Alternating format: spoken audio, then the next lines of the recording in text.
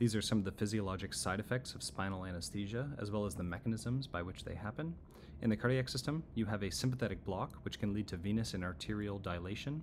Venous dilation will decrease your preload, and arterial dilation will decrease your afterload and your systemic vascular resistance. Both of these can cause hypotension. If you have a high spinal block reaching levels T1 to T4, you could block the cardiac accelerator fibers, which can result in bradycardia. If you have venous pooling, you can have decreased right atrial stretch, which can also lead to bradycardia. In the respiratory system, spinals are usually well tolerated, but if you have intercostal or abdominal muscle paralysis, you can have breathing difficulties in patients with severe respiratory disease.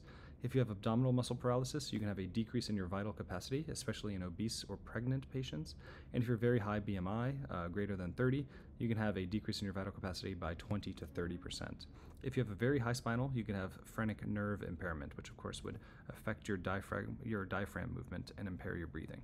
And in severe hypotension, your brain respiratory center will be hypoperfused, and that can cause respiratory arrest. In the kidney, spinal anesthesia can decrease your renal perfusion. It's associated with urinary retention, although causation has not been proven.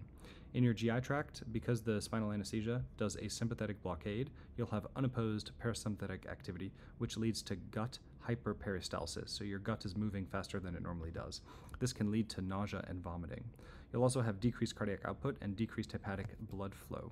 Hypotension can lead to the chemoreceptor trigger zone being hypoperfused, which can also cause nausea and vomiting.